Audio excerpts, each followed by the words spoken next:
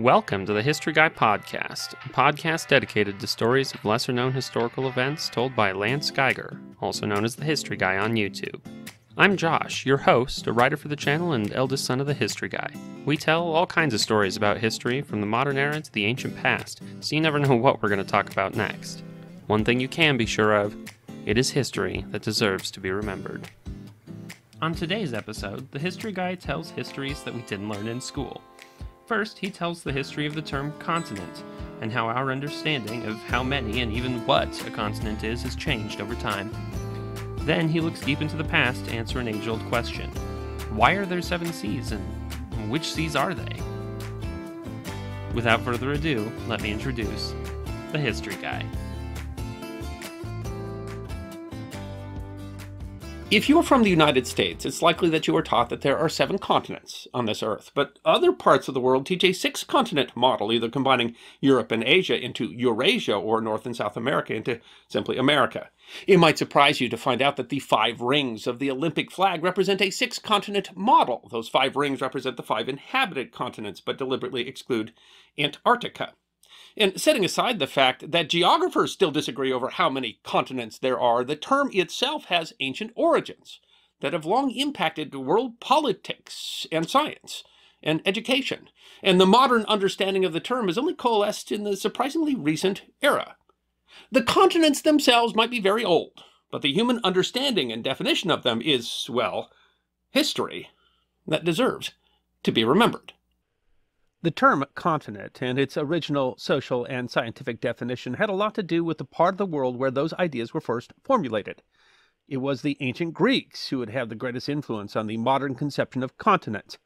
The term itself comes from a Greek word meaning landmass or terra firma. It was originally the proper name for the region in the northwest of Greece, the land of Epirus. Early Greek mariners sailing the Aegean saw their civilization and their trade as the center of the world.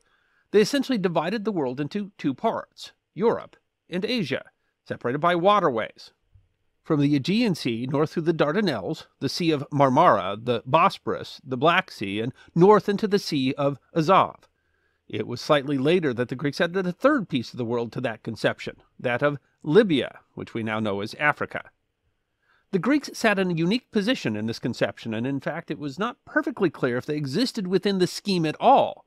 Some Greeks didn't identify themselves as Europeans at all, instead using that term to refer to non-Greek states like Thracia. Another conception suggested that mainland Greece was part of Europe, but not the islands or the Peloponnesus. Aristotle went further, claiming that the Greeks existed outside of the continental concept altogether, and that they represented a middle position. These initial conceptions were limited, at least partially, by how little the Greeks knew about the inland parts of most of these regions. And their use of the term continent generally only referred to the regions near the shore. And if anyone thinks that our arguments over whether Europe should be regarded as its own continent is a modern disagreement, Herodotus criticized the idea in the 5th century BC, writing that the boundaries of Europe are quite unknown, and that for my part I cannot conceive why 3 names should ever have been given to a tract, which in reality is one, referring to Europe, Asia, and Libya. Later, the geographer Strabo was also critical of the scheme and wrote that in giving names to the 3 continents, the Greeks did not take into consideration the whole habitable earth, but merely their own country and the land exactly opposite. The true extents of these continents were unknown, and in fact the Greeks never understood them quite like we do today. As knowledge expanded, so did the size of the continents. Exact boundaries were also shifting. The boundary between Europe and Asia was never firmly agreed upon and was alternatively viewed as following from the Black Sea along the Rioni River that flows through Georgia, as was preferred by Herodotus, or along the Don River to the north, as preferred by geographer Strabo. Similarly, the boundary between Africa and Asia was uncertain, usually set at the Nile River. Herodotus thought it was ridiculous to divide the country between continents, and instead suggested that the continental boundary should sit on the western boundary of Egypt. The Romans continued to use the scheme in an informal way, and had provinces called Asia in modern Turkey and Africa along the coast of that continent. Europe as a concept held more meaning, exemplified in Pliny describing Europe as the nursling of the people that conquered all the nations and by far the most beautiful of lands. Geographical maps like that of Claudius Ptolemy invented the antecedents to modern latitude and longitude lines. His contention that Africa and Asia were linked by a land enclosing the Indian Ocean would continue to appear on maps for centuries afterwards. The fall of the empire would not bring down the three-continent scheme, which, especially in Europe, took on greater scholarly importance. The Middle Ages saw Europe work to find the continents within the Bible, which doesn't mention them at length, if at all. St. Jerome, who translated the Vulgate Bible, would write that Noah gave each of his sons, Shem, Ham, and Japheth, one of the three parts of the world for their inheritance, and these were Asia, Africa, and Europe, respectively. This was important because it gave this conception of continents a religious significance, and additionally allowed contemporaries to explain why Asia was larger than the other two continents. Shem was the eldest son. Medieval Muslim cartographers did not make such distinctions. This led to the most common form of medieval European maps, T&O maps, first described in the 7th century by Isidore of Seville, who wrote that the earth may be divided into three sides. Europe is divided from Africa by the sea, and Asia is divided from Libya with Egypt by the Nile. In medieval cartography, the T was understood to be the Mediterranean Sea, the Nile River, and the Don River, and the O represented the encircling ocean. Reflecting the religious nature of these maps, Jerusalem was usually depicted at its center, with east depicted on the upper portion where modern maps place north, and Eden placed at the top of the map, nearest to heaven. These maps are often difficult to parse, owing in part to the period's profoundly theological view of space. They were not especially useful for actually finding one's way. Unlike some Greek geographers, the Middle Ages generally saw it as a gospel that the Nile separated Africa from Asia.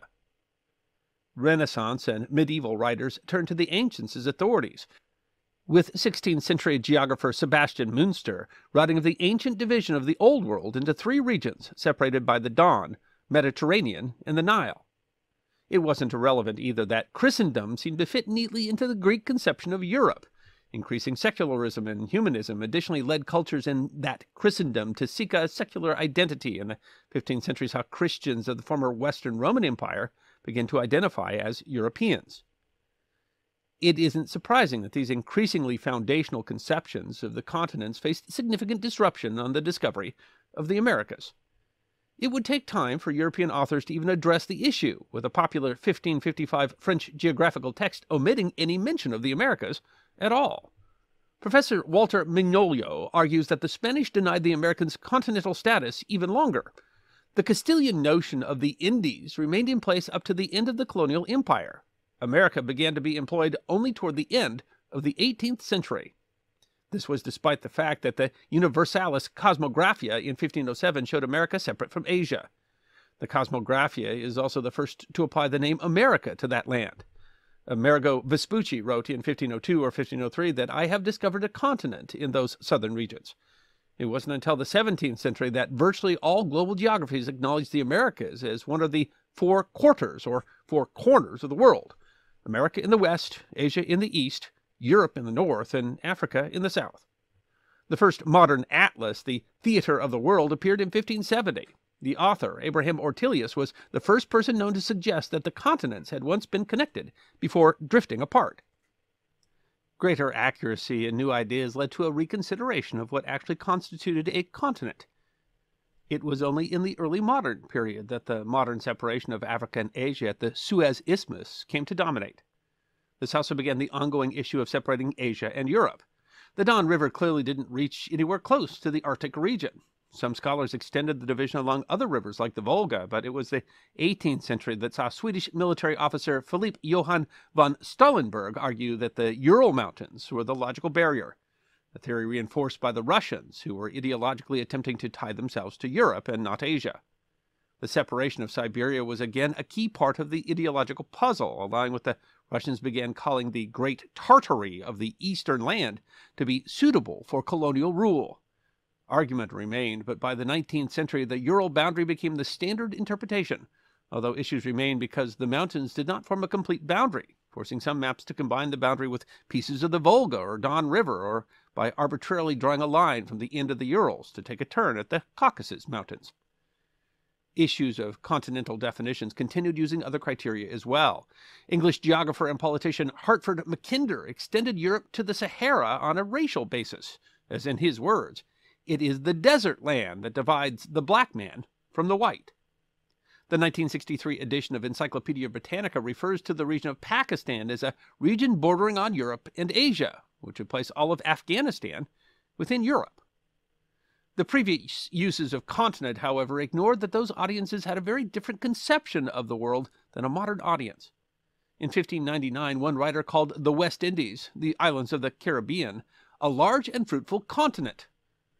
Definitions of continent formed slowly. The English word is derived from the term continent land, Latin terra continens, but wasn't understood in the modern sense, instead referring only to a connected or continuous tract of land, and was applied to areas much smaller than modern readers would expect.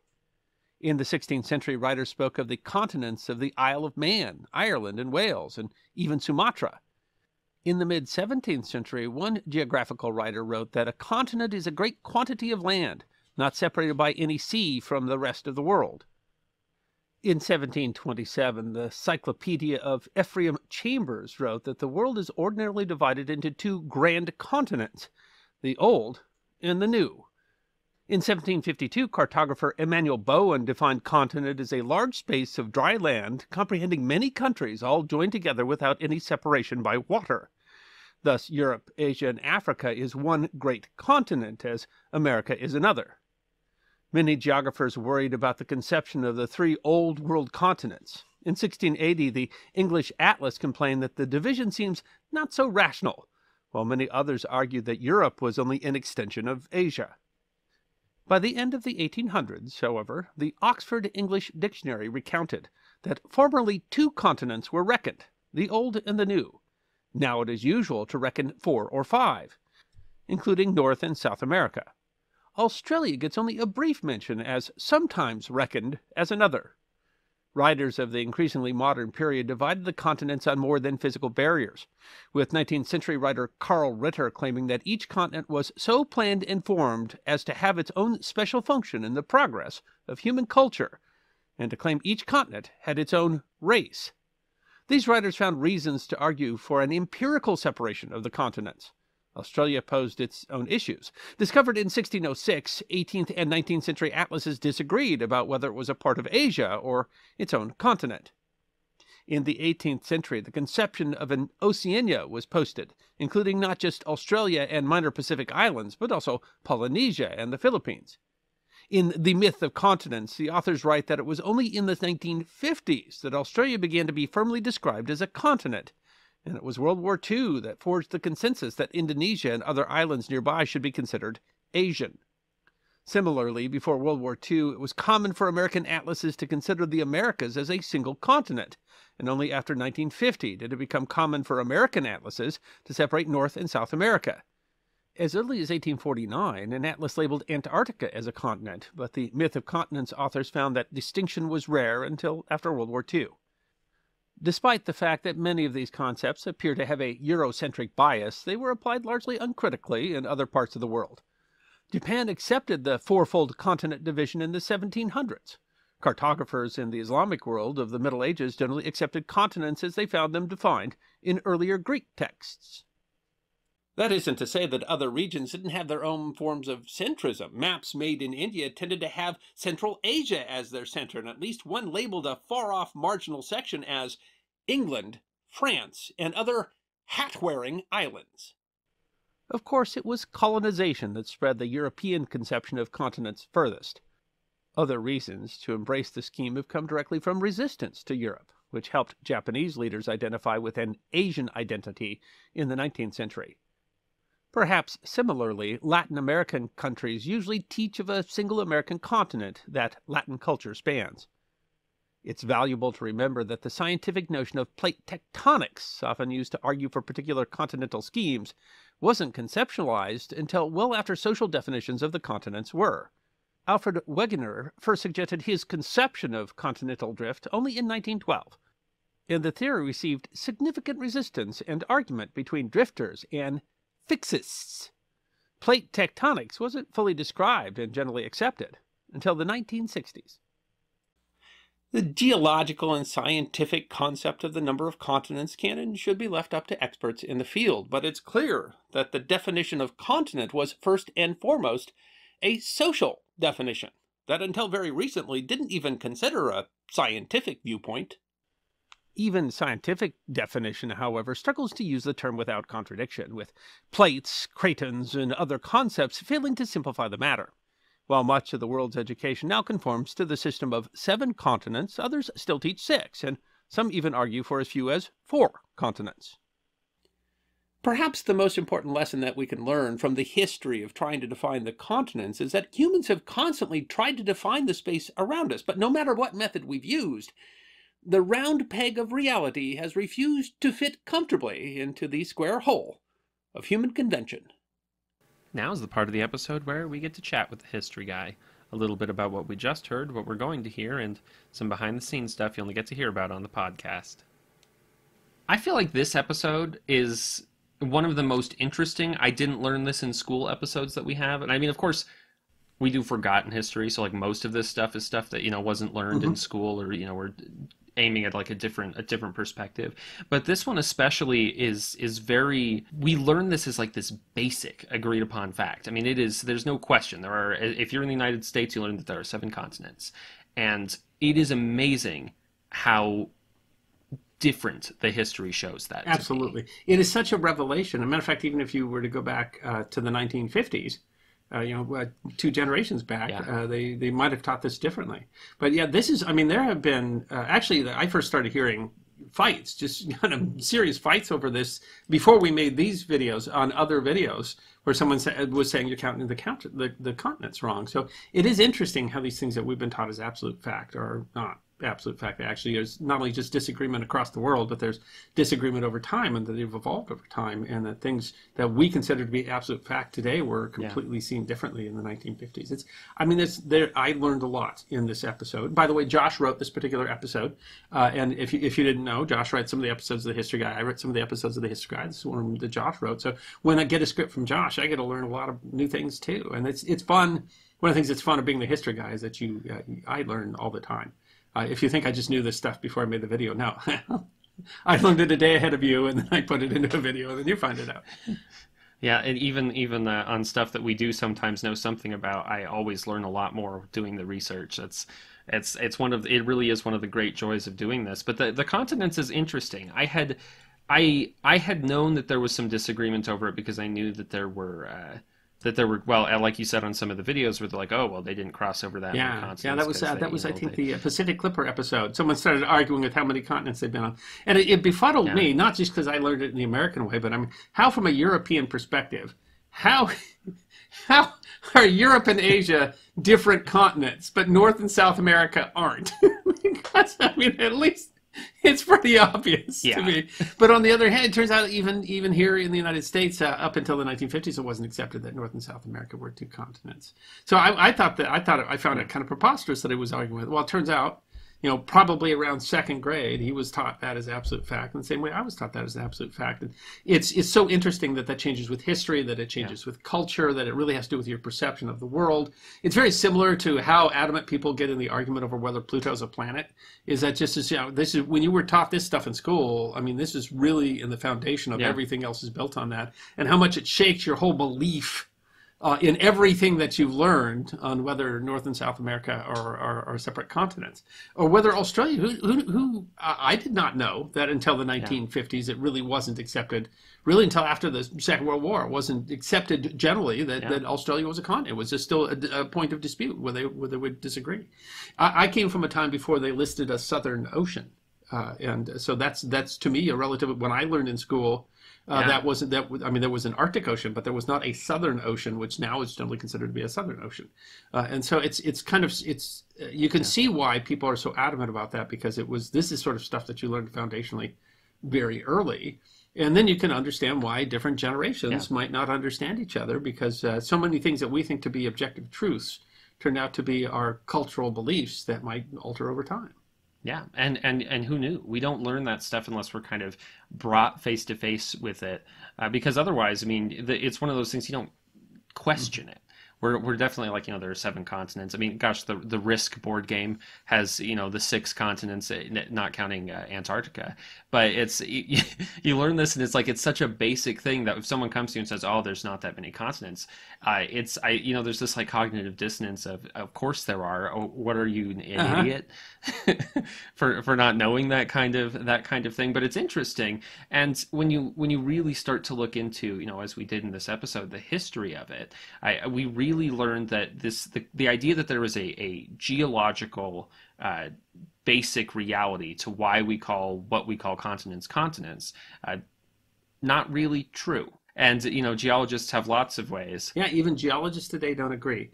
But the whole story of this episode really does help you understand that, because when you understand that continents were originally drawn by people that were sailing out of Greece, and they saw Greece as the center of the world, and then they were looking at what's around Greece, and then you get the whole idea of continents was decided by religious belief, faith, and the idea that, that God was going to make things balanced and that you were the center and all that sort of stuff.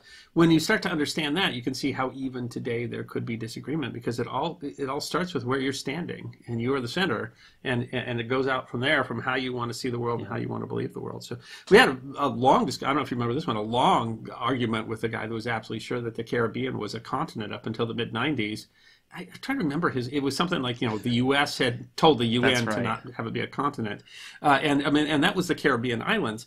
And I don't know where he was. I don't even really remember exactly where he was coming from, but I mean, he was absolutely sure he believed that was how the things were, but also he had been a pilot that was flying, in Central America, and so it all comes from your perspective. So it's wonderful when you go back and look historically. Not only do you learn a really interesting story of development, and it's not just a development of science; it's also a development of society, it's changes in attitudes. It's not that our definition is necessarily more perfect today. It's just now we're using a map to actually go find your way around the world, when they were trying to use a map to explain, theology. But it's not to say it's necessarily perfect. It still comes to that, that whole idea. And, when you get to Zealandia, which I think is really the culmination of understanding the whole thing about continents, that there might be a continent that's mostly underwater. But some geographers think that by how you look at continents, that makes more sense as a continent.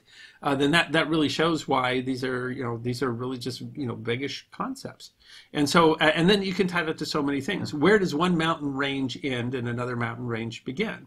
Where does, even the Great Lakes are all connected. So how are they separate lakes? And we just come up with conventions to talk about that sort of stuff. But I mean, you could have come up with a different convention. So I really enjoy the whole story of this, which is not just to understand that these concepts that we think are objective truth are not necessarily objective truth, but why when you're looking from different perspectives, you see things from completely different, different angles. Why you would come up with a whole different definition of something that should be as obvious as geography. I mean, geography is geography, right? We don't. The Earth is here, and we are here to find it, and yet we still can't agree even over that. And that's it's fascinating. And it ties to so many. We've done episodes on time zones. We've done episodes on a lot of different things that still come down to that. We come up with these ways that we try to define the world, and someone else could come up with a completely different way. And those really do represent more who we are than really what's on the map. And they fit the needs of the people who are making them and making those decisions, and that's how we see why they're trying to, if the world is supposed to be perfectly ordered, like these religious groups were thinking, then they want to make the world fit into that that kind of framework, and that means you have to change how some of your. I mean, one of the interesting things was this medieval concept that the Nile was the separator between Africa and Asia. I mean, I think today most people would find that to be nonsensical. First of all, because the Nile doesn't actually cut some piece of Africa off. There would still be some part of Africa where you were just drawing a line. But also, it seems like an arbitrary spot. It does, yeah. But the truth is, I mean, is it really any less arbitrary than? Yeah, I mean, two different ways to see that. I mean, part of that might have been culture. They might have been claiming, Egyptian culture as being part of European history. But I mean, you have to stand up and be able to look kind of from space to see that the Sinai Peninsula makes a lot more sense than the Nile.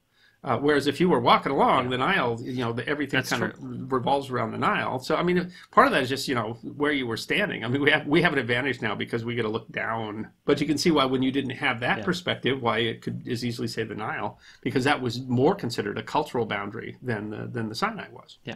I was watching a thing that was talking about how the Romans understood maps, and we always see this picture of the Roman Empire at its greatest extent. It has clearly defined borders, and the truth is the Romans may never have really thought of their empire like that. They didn't really most when you look at like actual Roman maps, what few of them we have, they're like lists of their itineraries that show you like where you would go, and so they may never have really conceived of how we think of empires and countries and stuff, which is lines on a map. They may not have really considered it that way, and that's pretty alien to a modern mindset. But you can see it when you look at like T&O maps, which make absolutely no sense to a modern audience. Like, how is this a map?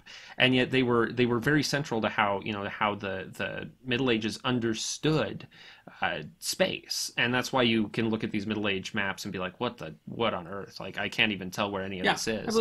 But they were not necessarily worried about space. Yeah, and they weren't necessarily navigating the globe. But also, when you don't know about the New World or whatever, then you can see why they're just trying to come up with some sense to how geography could work.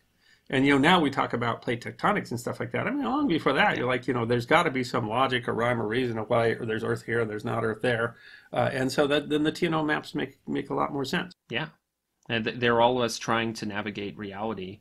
The idea that we didn't want to call, or that I say we, but that there were people who didn't want to call the Americas a continent, and that's partially why this idea of the West Indies held on, is that they didn't want to admit that these other lands that they had never considered as part of their schema are going to have to fit into the world somehow, because it changed reality, but because it changed how they thought about the world. And that's a really interesting. There was a reason to see it. You didn't want to see that these were equal to Europe in any way, because you had to give a reason why Europe could conquer them.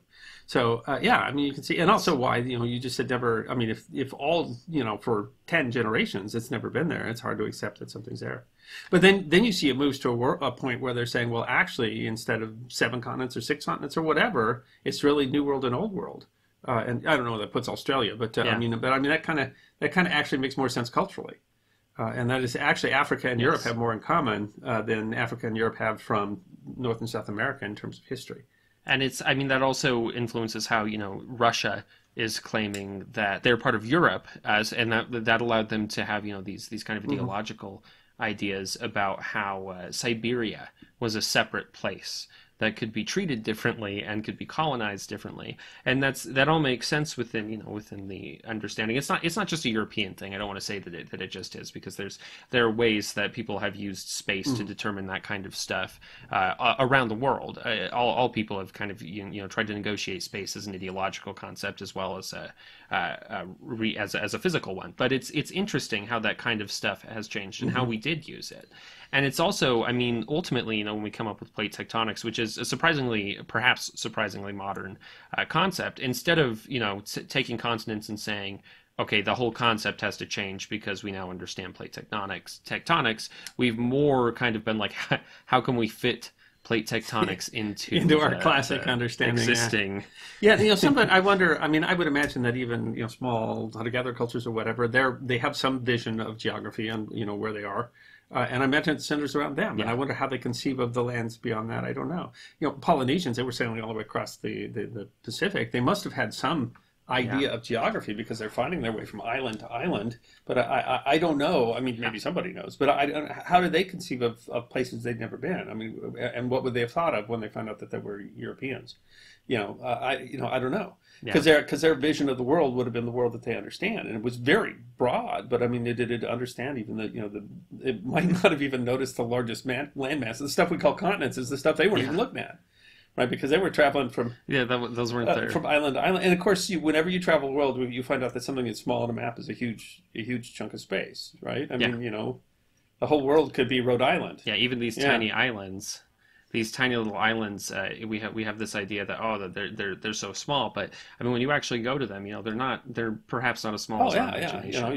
You couldn't cross one in a day, and you could live on one side and not know what's on the other Yeah, side. And I mean, stuff that we think of yeah, as relatively small. I mean, the Big Island of Hawaii is very large, really. If you, I mean, there's yeah, lots of people can live there, or more or less, Great Britain versus the Isle of Man or whatever. So these yeah, are not little, yeah. 6-person islands. These are islands that could withstand populations of hundreds, maybe even thousands. And so you could see why they saw those as, essentially a whole world. Yeah, and but according to our continents kind of thing, these were just little Hmm. marginal spaces, and it is interesting how that Hmm. changes, and we've really seen those changes. It's interesting to see this idea of Australia, or how this concept of what we kind of lump in with Southeast Asia. So I mean Hmm. Indonesia and the New Guinea and stuff like that, that we weren't necessarily like really sure which Yeah. continent they should belong with. And in some ways, we're still not Yeah, I really mean, sure. there's a convention that, all the way down into Indonesia, that's Southeast Yeah, Asia, but it's actually very, very close to Australia. And when you go to Australia, you find out that yeah, they share a lot politically. There's a lot of discussion between them because they're very close in yeah, proximity to Indonesia. So how do you yeah, draw a line, and there's probably not. It's probably more of a Venn yeah, diagram than a line, right? yeah. And it brings into question some stuff. We talk about Turkey being the only country that exists on two continents, and we talk about that as a fact, as if that's a certain fact. And the truth is, here when you look at it, you're like, I mean, it all depends on where you want to make that line of the continent, because there's the strait through there, but I mean you could get from one part of Turkey to the other part of Turkey by land. You That's just have right. to You go still walk around. around You sea, have to yeah. go around the.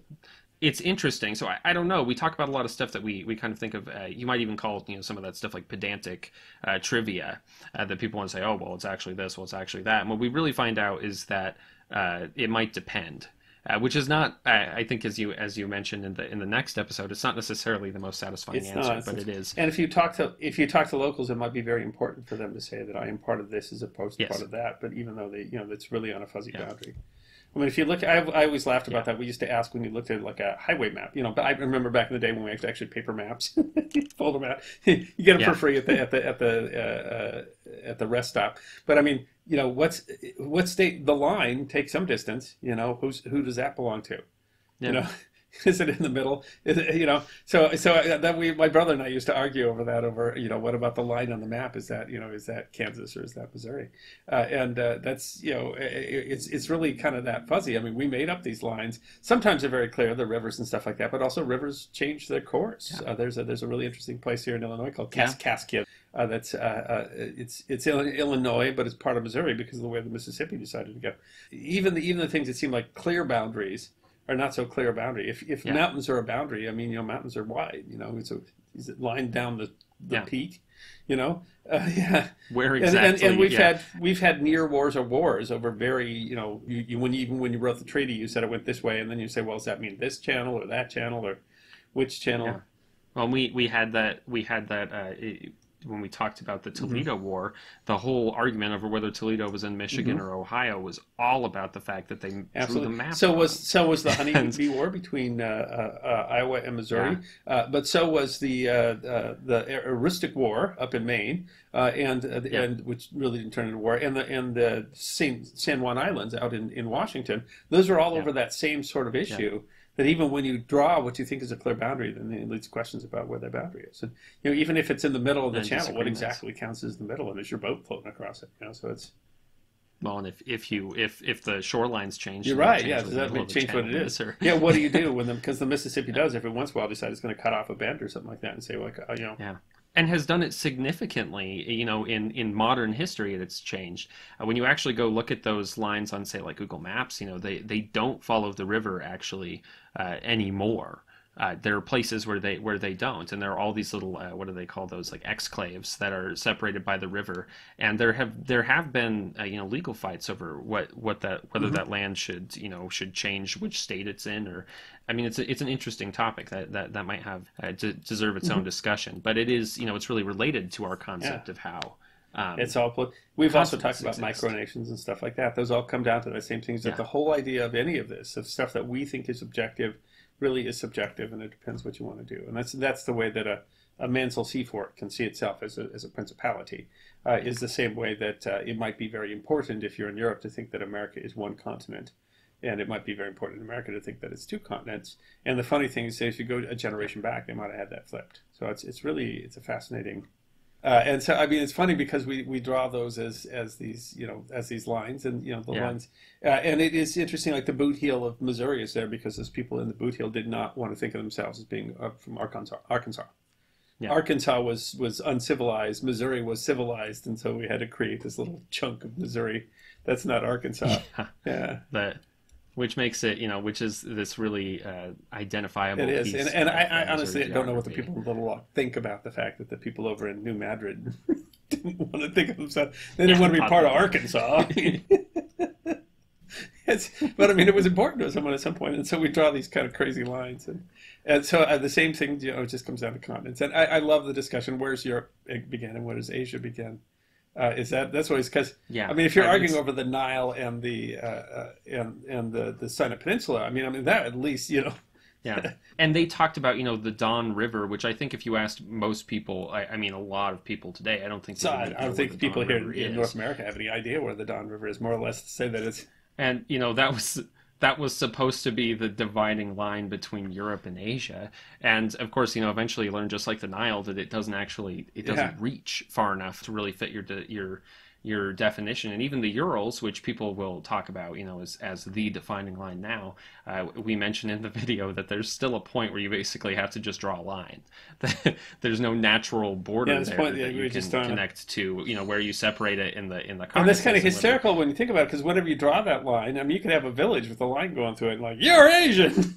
You're Asia over there. And they're 10, 11, 10 feet away from each other. So, I mean, there are houses that cross the borders. And so when we talk about whole continents on that, and to say, obviously, the people that are 10 miles away from you are a different continent, and the people that are 1,000 miles away from you are the same continent, the people in the Caucasus have more in common with people in China than they do with people in, 100 miles away, going the other direction, going west. It is interesting, and it goes back to that first start. We think that the definition of continents is clear and that it's important and it's a basic understanding of geography. And then when you start to parse that and break it down and look at it historically, it doesn't make any sense. It's just it's something that we do to kind of create a way to understand the world. But I mean, the world doesn't care. The world never really thought about that, right? I mean, the animals wander across those borders all the time. They don't much mind. Which we have problems with these days. Whether they want to migrate through a national border, and we want to keep that border. I guess so. We do have those issues. It reminds me, we did a little episode on something called the SS Warramoo too. That supposedly at the turn of the 19th to 20th century, we've got these invisible lines: the equator, the tropics, the time zones. We got all these crazy invisible lines. The date line. So if you straddle the date line, then your boat's in 2 different days, which could, if you did that on the right time, it could be in 2 different years and 2 different months and 2 different. And it's all this an invisible line. The fish down there going, "What's that boat doing here in the middle of nowhere?" So there's fish swimming back between Monday and Tuesday every day of the week, and they don't care. Yeah. People had a big argument about we didn't have satellite imagery. They couldn't be in the right spot or whatever. Like, well, as far as they knew, by their standard, they were in the right spot. So we have a different standard for what's the right spot now. But it was all pretty meaningless because where they were, the sun, which supposedly determines, day and night and stuff like that, stayed in the same place regardless. The sun doesn't care about that line either. They were doing it from 1899 to 1900, when actually technically the century didn't start until 1901. So,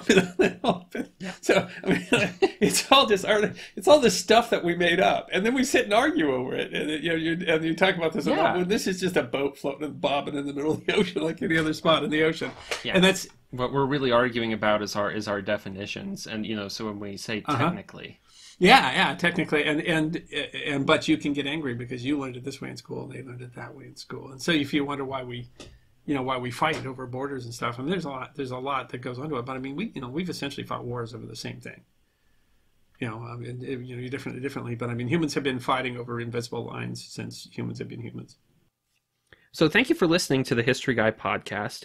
This podcast is supported by a lot of things, but it costs money to produce the History Guy, both the YouTube channel and, of course, this podcast. And one of the ways that we, really support this and are able to continue to produce our vision of kind of bringing history to the masses, especially, forgotten history, is through pay channels like Patreon. Yes, we have, and there are multiple ways that we have pay channels if for some reason you don't prefer. We find out some people prefer some ways than others, but our primary piece goes through Patreon, patreon.com/the history guy, and we've had that for many years.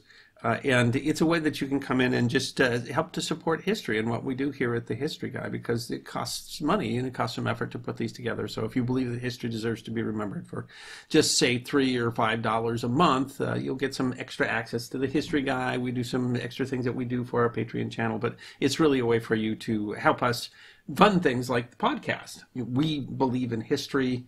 Everybody knows, of course, you're talking here. My son Josh works for the channel, and he's largely paid through the money that we get to those channels. That allows us to do much more in terms of producing content, including these podcasts. Very, very grateful, and of course, at whatever level that you support, we have some gifts that we send you, including our History Guy Challenge coins, which we do every year. So it really, all I can say is that if you think that what we're doing here has value, then this is a way for a fairly small investment. You can support that value. And you might get to see pictures of the cats.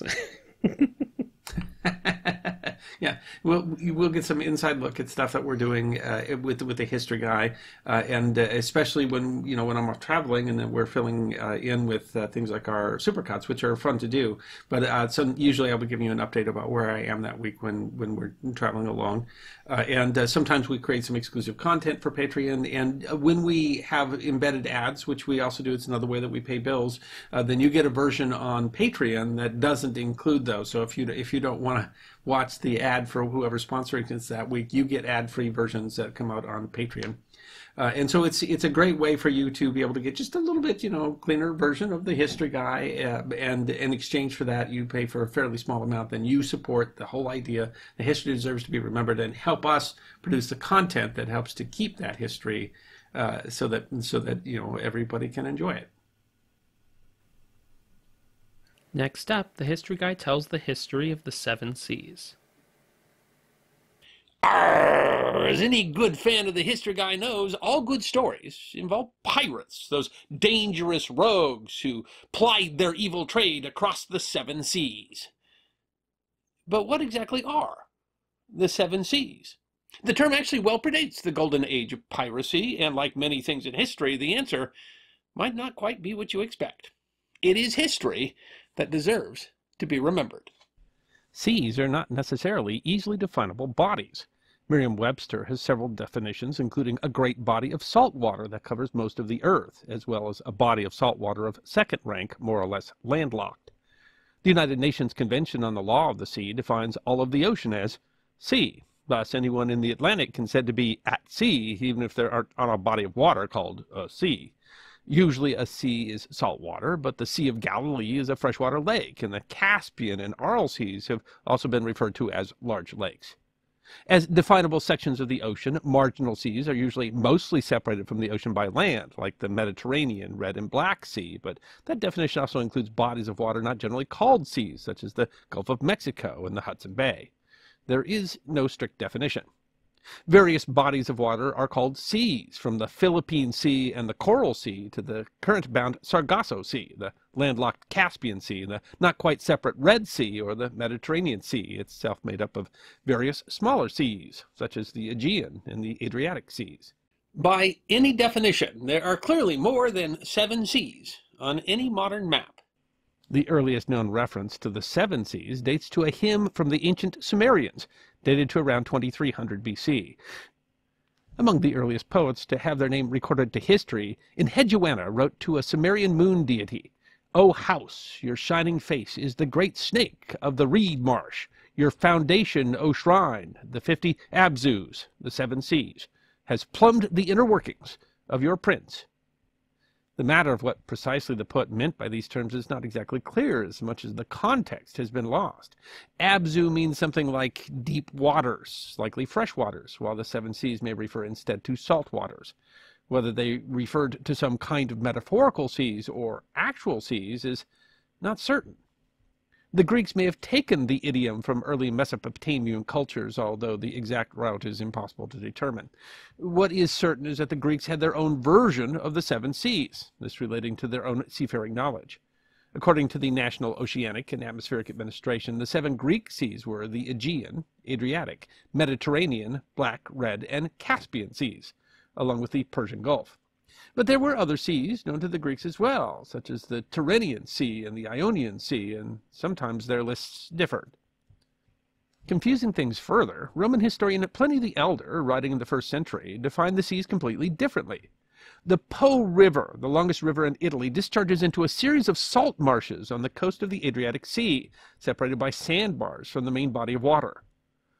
All those rivers and trenches were first made by the Etruscans, thus discharging the flow of the river across the marshes of the Etriani, called the Seven Seas, or Septem Maria.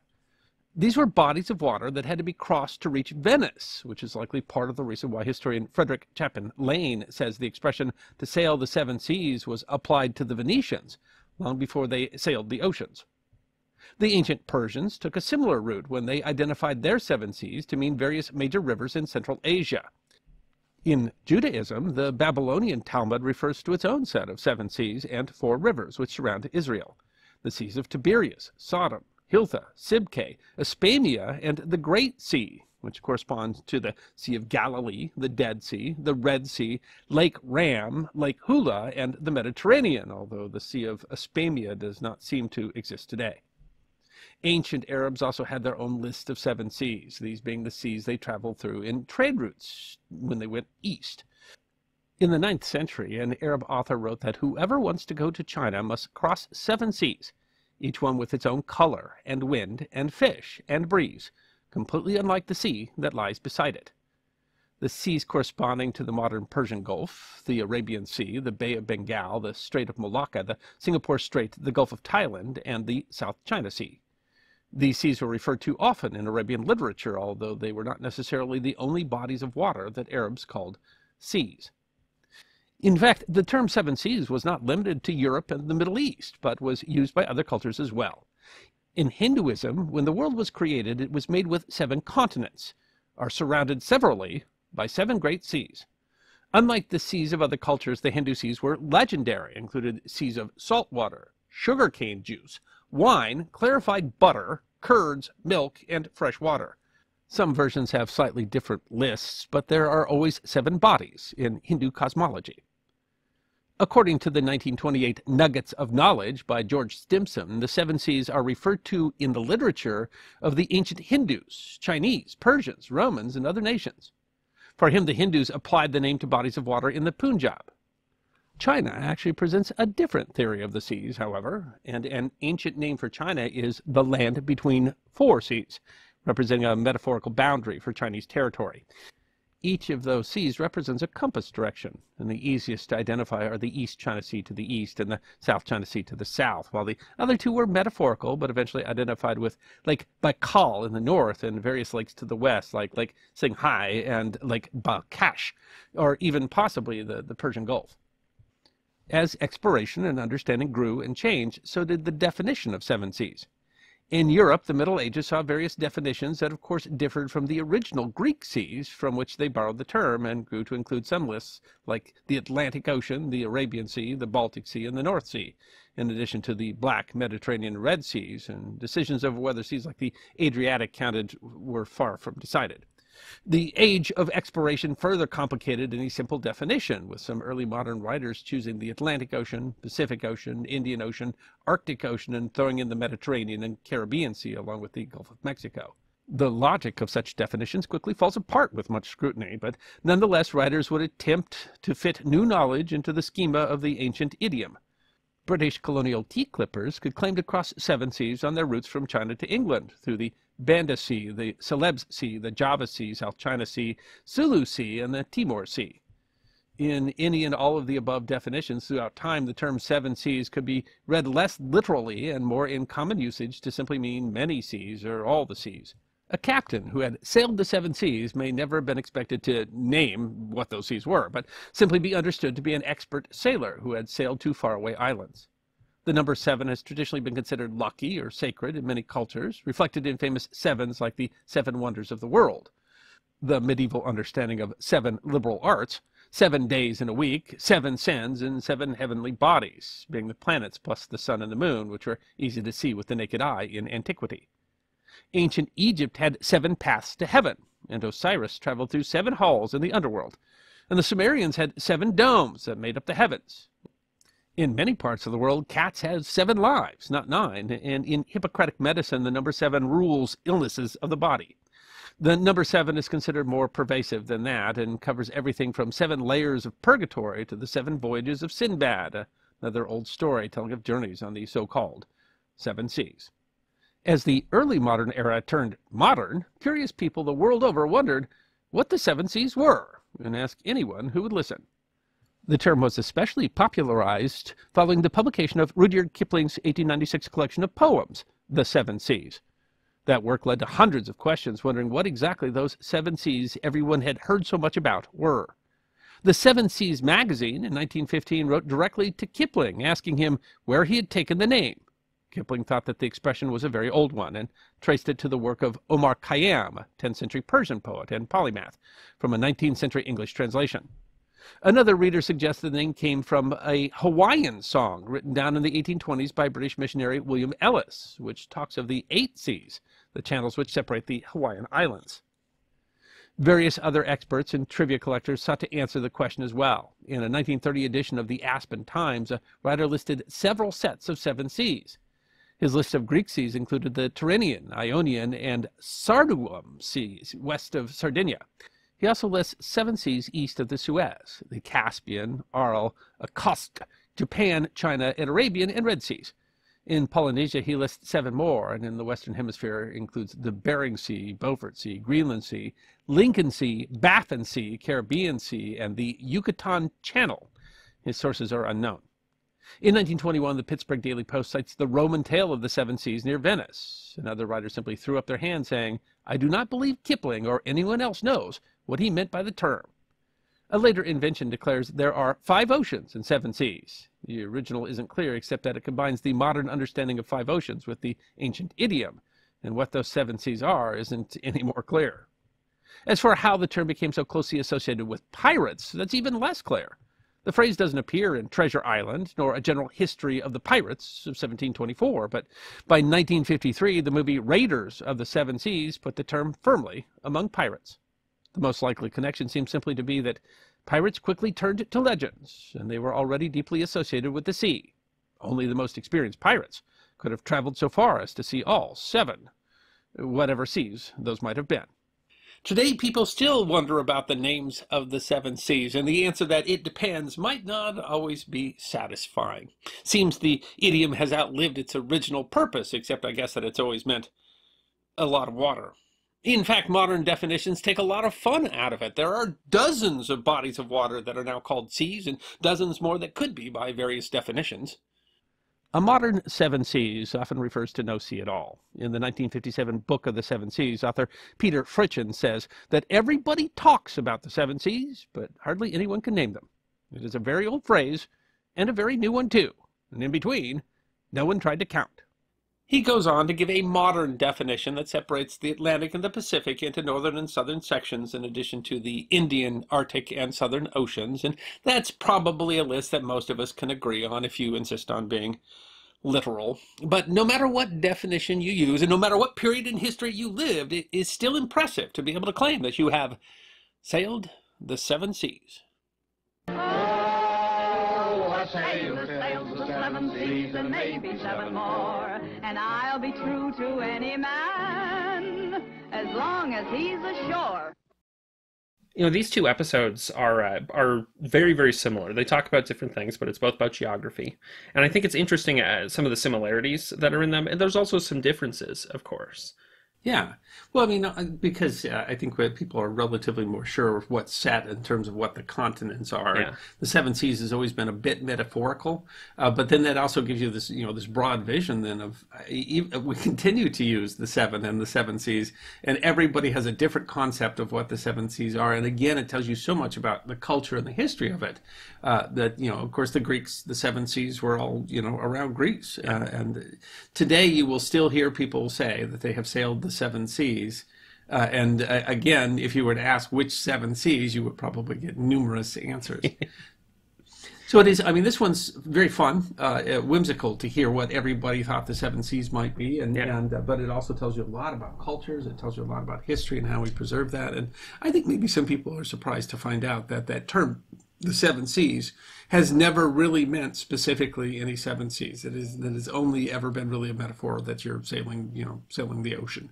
Even when you get back to Greece, their various listings of seven seas make it clear that the term seemed to exist before they had identified the seas, and so the lists differ, and they have sea is kind of it's not a very clear term.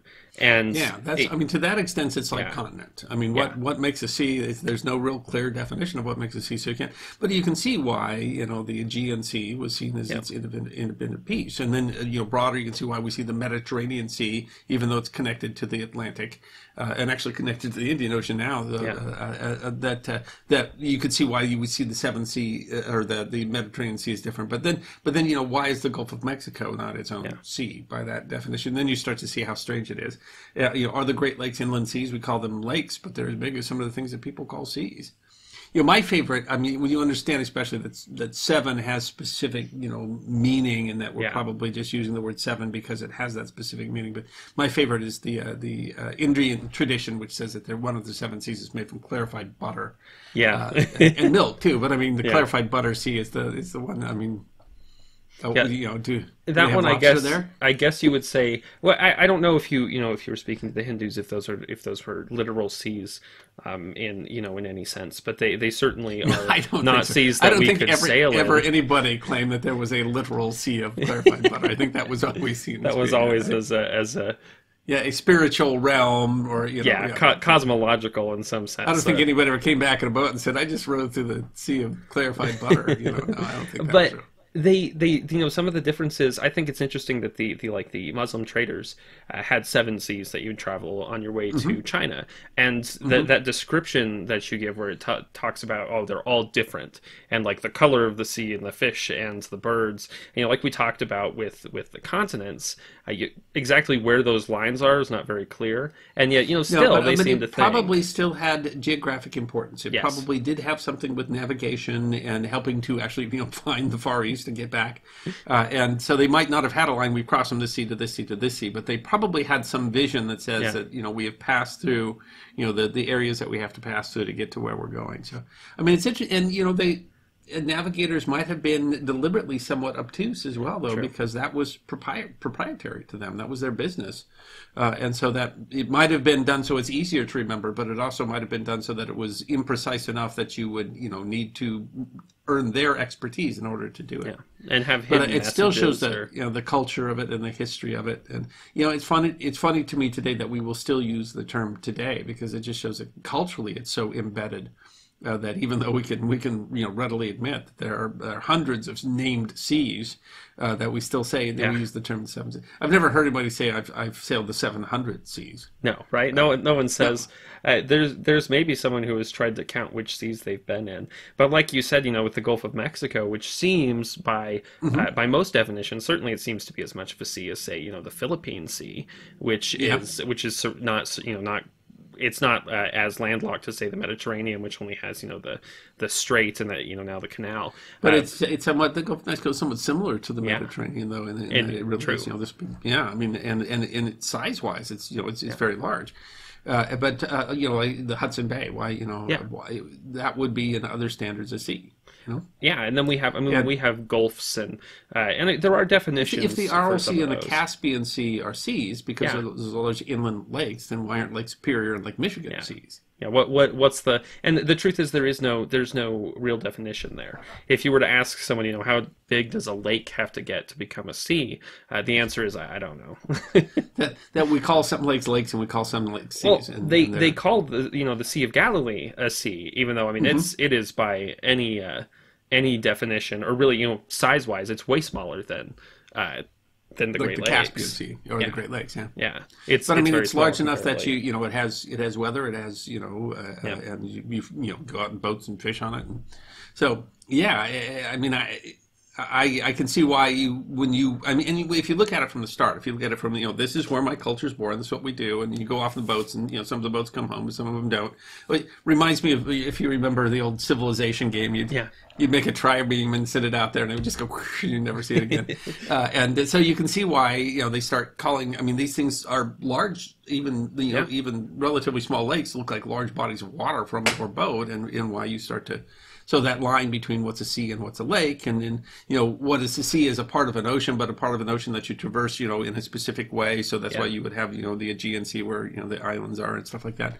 You can see how that starts from your original perspective as a seafarer, but then as it goes on, as we get a broader and broader vision, even the point where we look at the whole world now, we're still using the term. And it's kind of, it's a fascinating history, but it also, like we talked about with the continents, it's one of those where people can sit and completely disagree over whether that's a sea and whether they have sailed a sea. And you could make all kinds of definitions, but like with the continents, one of the problems that crops up is whatever your definitions are our current, the current system we have, the things we call seas. You can't find a definition that will absolutely fit all of those, and not things that we don't say are seas. Yeah, absolutely. Yeah, it's very, very much so. There's again, we one of the things, if this is a sea, why is this not a sea? And if they're all seas, then how many seas are there? Yeah, that's not always clear, because by a lot of definitions, like we said, the Gulf or the Hudson Bay, these are all things the Persian that would Gulf. be seas. There's lots of them that could be called seas. Yeah. And just aren't for one reason or another. But that, it reminds me too of the idea, when the continents one, they talk about Australia as the world's biggest island and also the world's smallest continent.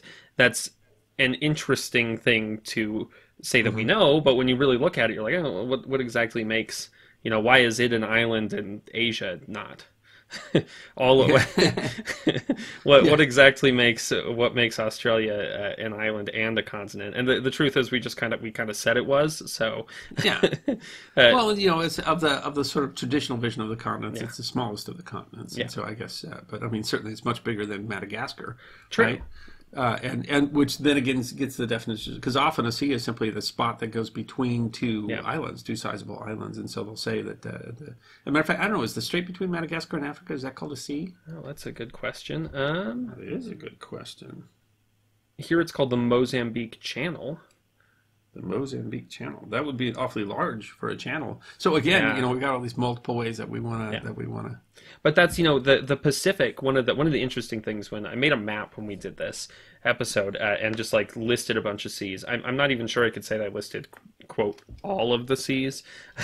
I listed a lot of them, but the Southeast Asia has all of those islands that separate various bodies of water, which are of course technically connected, but are separated by various things. And there are a lot. They're technically connected. They're all in the Pacific. You're right. They're all in the Pacific Ocean. But then you get to say you've got the Banda Sea and the Java Sea and the Celebes Sea. Well, between the South China Sea is quite large, and from continents that was the southern end of China, right? But why is the Barents Sea a sea, and south of the Barents Sea ocean and not sea?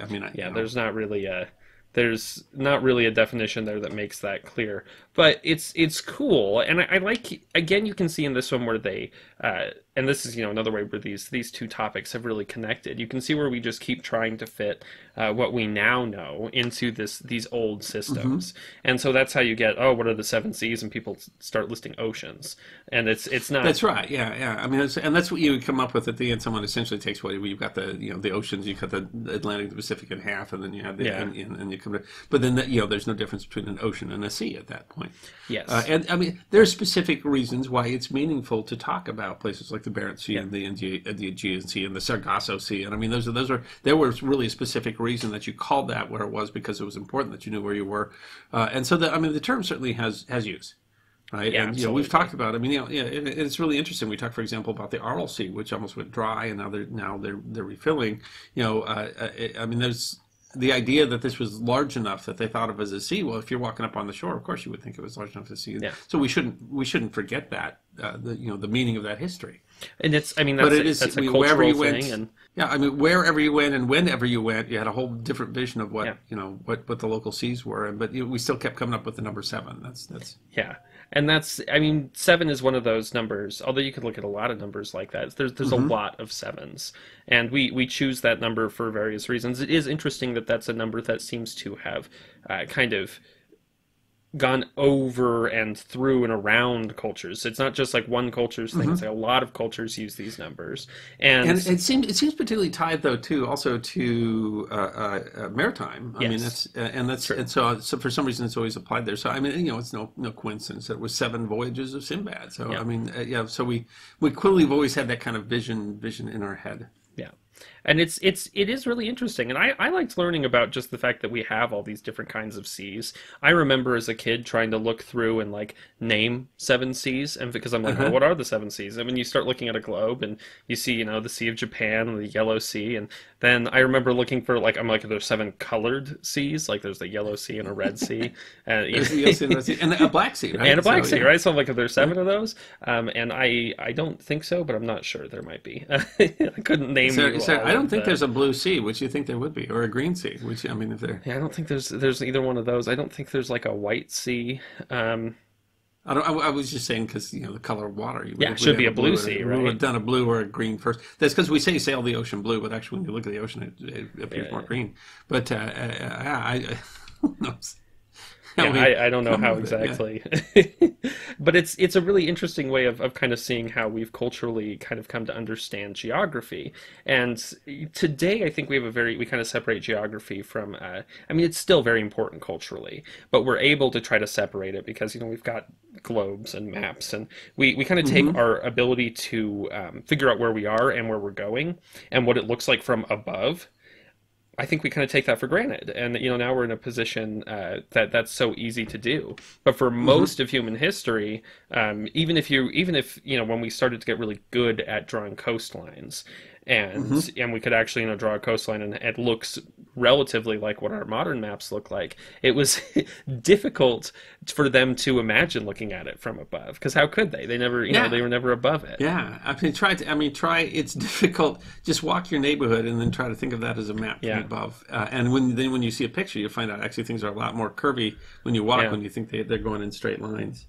It's interesting, and I think that I just think this is a really interesting way of looking at how we kind of have navigated our relationship with that. And of course, the oceans have always, and all kinds of water has always been a really significant part of many cultures, and how they have traveled, how they have traded. It's how we moved stuff around. I mean, for most of human history, the best way to get around and the fastest way to get around was going to be by boat, either down a river or coastline. A lot of the episodes we talked about, cats were important because they kept the rats from eating your food so yes, I mean, we've always used the oceans and the seas and the waterways, and there's always have been critical ways that we move goods, and so they have a lot of cultural importance to it.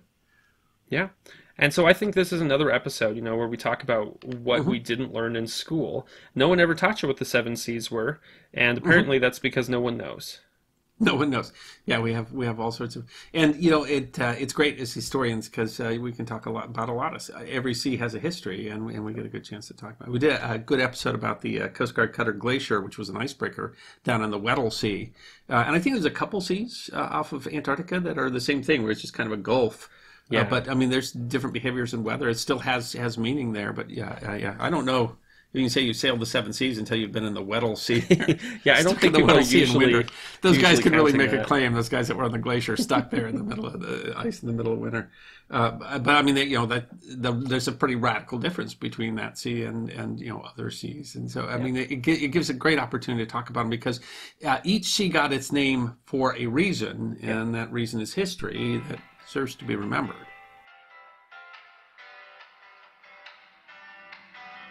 Thank you for listening to this episode of the History Guy podcast. We hope you enjoyed this episode of Forgotten History, and if you did, you can find more on our website, thehistoryguy.com. We release podcasts every 2 weeks, so stick around if you want to hear more podcasts of Forgotten History. You can also find us on Facebook, YouTube, Instagram, Twitter, and Patreon. You can even get a personalized message from the History Guy himself on Cameo.